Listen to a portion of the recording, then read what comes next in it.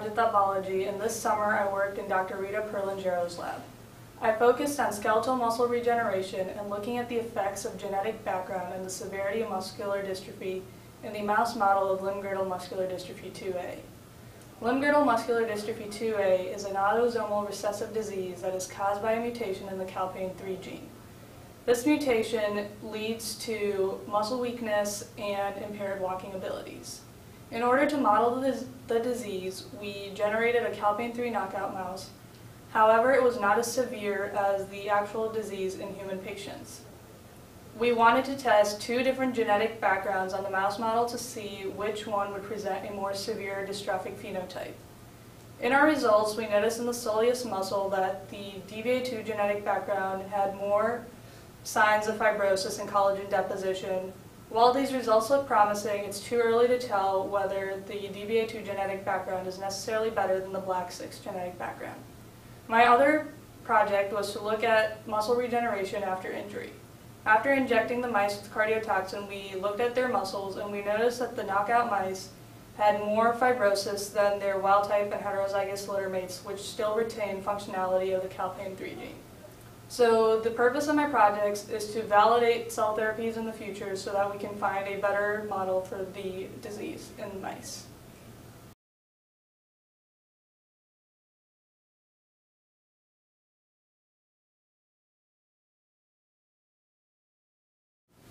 Hi, my name is Tyler Benning, and this summer I worked in Dr. Dan Gary's lab studying cardiac performance in muscular dystrophy models. This is an important area of research because heart failure is currently the second leading cause of death among muscular dystrophy patients. We were studying a drug called propranolol, which is a commonly prescribed high blood pressure medication. We hypothesized that propranolol would reduce the demand on dystrophic hearts and therefore have a cardioprotective effect. We administered this drug to mice that were genetically modified to serve as models for muscular dystrophy, and we found that mice that received propranolol exhibited reduced cardiac fibrosis. In addition, we worked with the human dystrophic cell line that our lab had previously developed. We sought to show that this human cell line was a valid model for dystrophic cardiac tissue, and we hope to use this cell line in future studies of propranolol. Ultimately, we hope that these studies will offer valuable insight and will have a direct impact on the clinical management of muscular dystrophy.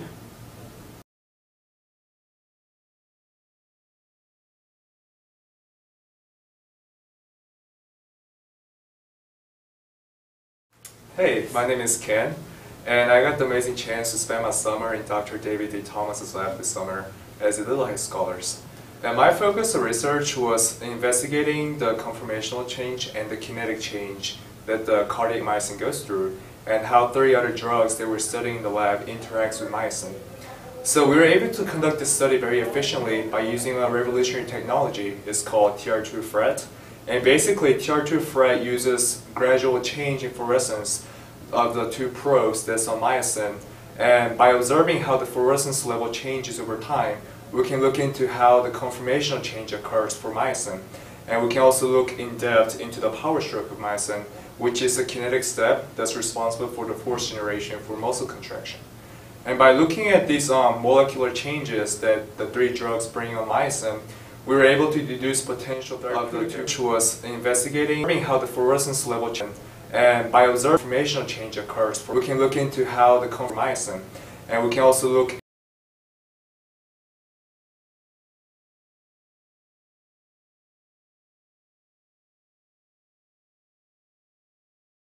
that's responsible for the force, which is a kinetic step force generation for muscle control. And we studied the structural dynamics of calmodulin, which is a calcium binding protein important for proper muscle contraction.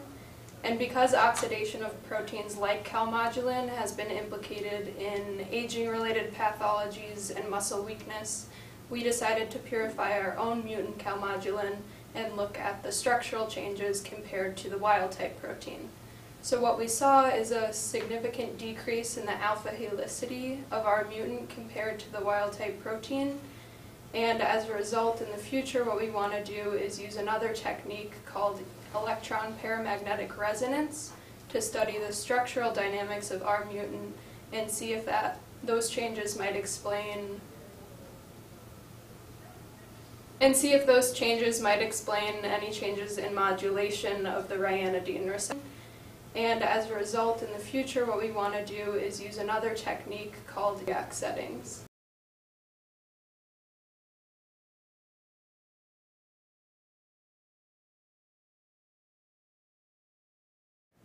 Hi, my name is Serena. This summer I worked in Dr. Mary Gary's lab studying the potential for mammalian cell dedifferentiation and regeneration. In my project, I looked at both of these characteristics, specifically looking at the regenerative response prompted in mouse appendages after being exposed to newt-derived hydrogels. So newts were of interest in this study because they have the potential to completely regenerate limbs after an amputation. But mammals lack this capability, so we wanted to see if we could induce mammalian cell dedifferentiation and regeneration after they were exposed to topical newt hydrogels.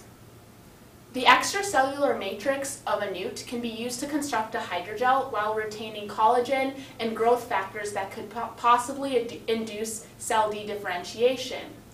Newt cellular extract can also be constructed into a hydrogel while retaining intrinsic uridelian or newt factors that could prompt dedifferentiation also.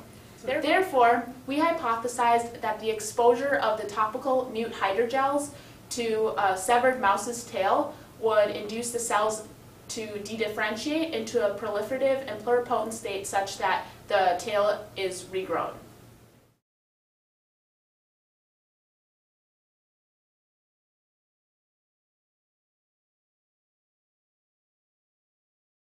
Hi, I'm Amy Krebsbach, and I was in Dr. Townsend's lab this summer where I worked on a project to develop a standardized model of cardiac injury for Duchenne muscular dystrophy, which is a disease that causes muscle degeneration. To do this, we gave mice a single dose of isoproterenol, which is a drug that strains the heart and induces injury. After administration, we looked at cardiac injury at 3 time points, which were 1 day, 1 week, and 1 month. We found that cell membranes break down by the 1 day time point, and fibrosis of the heart peaks at the 1 week time point. The methods and findings of this project will be valuable in the future for evaluating potential muscular dystrophy therapies, as well as the future directions of the Townsend lab. I'd also like to give a shout out to Team Townsend for being such an awesome lab and giving me a wonderful summer experience. Thank you guys.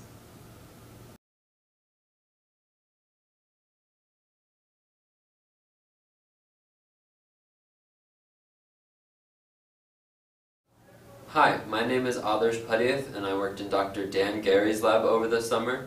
So, characterization of cellular lineages, or tracing a mature cell all the way back to when it was a stem cell, is an important task in developmental biology.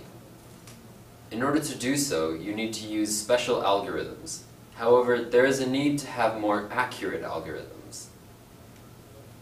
So we decided to compare recent programs to see which one was the most accurate. The software program called Topographical Cell Map, the one made by the University of Minnesota, happened to be the most accurate in finding these cellular lineages. This can help overall in the treatment of cancer and other cellular diseases.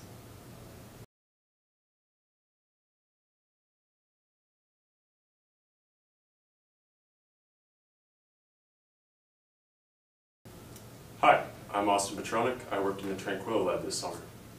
The Tranquil lab is working on developing tissue-engineered heart valves that have shown potential to grow and recellularize within a patient. This has great pediatric application. Before tissue-engineered heart valves can be implanted, they have to be preconditioned first to open and close in a sterile setting. With these objectives in mind, I designed a pneumatic pulsatile bioreactor with variable frequency, duty cycle, and pressure. Using a Medtronic Integra valve, a tissue-engineered frame-mounted valve, a tissue-engineered transcatheter valve, we determined the optimum parameters for conditioning. We also validated durability over 650,000 cycles of running, and validated sterility over 355,000 cycles of running, and no growth in media over 1 week of incubation.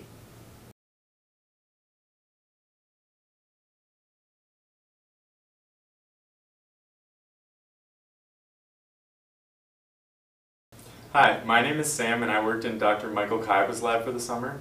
There I worked to study the role of MESP1 in directing differentiation of human pluripotent stem cells into cardiomyocytes. The transcription factor mesoderm posterior 1, or MESP1, has been identified as a key regulator in directing differentiation down mesodermal lineages, including those that constitute the heart. This study aimed to map the mechanism of cardiac differentiation and determine the role of MESP1 in that process. Performing dose-response experiments using a doxycycline-inducible system allowed us to manipulate MESP1 expression and determine the dose optimal for bringing about the regulatory role of MESP1. Additionally, we performed a cardiac differentiation protocol by manipulating the Wnt signaling pathway, and we quantified gene transcription on a daily basis to put together a timeline of cardiac differentiation on a molecular level. Although cardiac therapies have been improving over the years, the only viable treatment option for end-stage cardiac failure is a full heart transplant. Obviously, this presents an issue as need exceeds availability. Cell therapy has been suggested to be an up-and-coming alternative option, and by manipulating the mechanism of MESP1, we can work to boost production of cardiovascular cells to make cell therapy an alternative treatment option.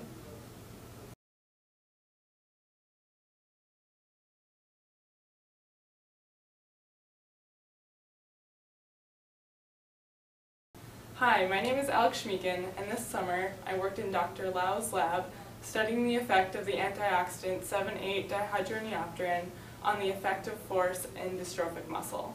Dystrophic muscle has a lot more reactive oxygen species compared to regular muscle, which contributes to the damage of the muscle and subsequent force loss. Therefore, we hypothesized that this antioxidant would protect against force loss in the dystrophic muscle because of its radical scavenging properties. What we found was that the low concentrations of the drug did not provide any protective effect. However, the higher concentration of the drug did have a protective effect that neared significance. Therefore, we need to increase the number of trials that we do with this treatment, as well as try other treatments and methodologies in order to properly evaluate the effect of this antioxidant on dystrophic muscle.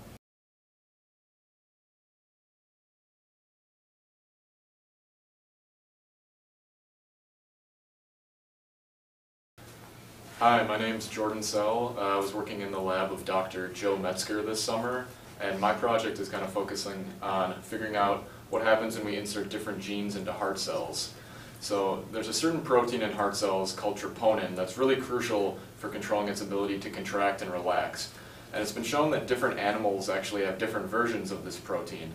So mammals like us have one version that evolved to favor increased heart performance, but is also susceptible to acidosis, whereas most other vertebrates have a version that doesn't have as high of a heart performance, but shows resiliency to acidosis.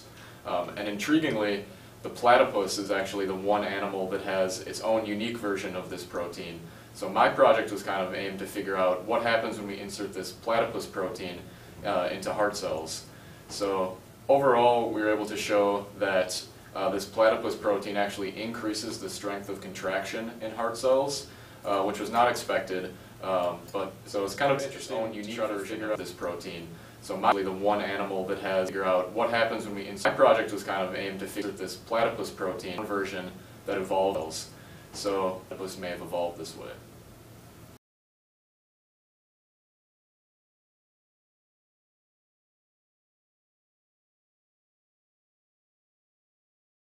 Hi, my name's Jingjing Zhu, and I worked in Dr. Paul Izio's lab, the Visible Heart Lab, which does translational physiology research on large mammals. And my research focuses on reducing reperfusion injury.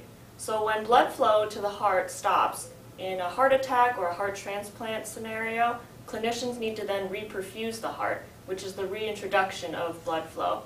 However, the sudden influx of oxygen causes membrane damage and cell death within the heart. And so my project explored the potential for ATP to reduce this reperfusion injury in swine hearts, which are very similar to human hearts. And my results showed that the hearts treated with ATP showed significantly higher contractility, which is how much the heart contracts for each heartbeat. So ATP shows good promise for a treatment method to reduce reperfusion injury and can improve patient outcomes in heart transplants and cardiac recovery after a heart attack.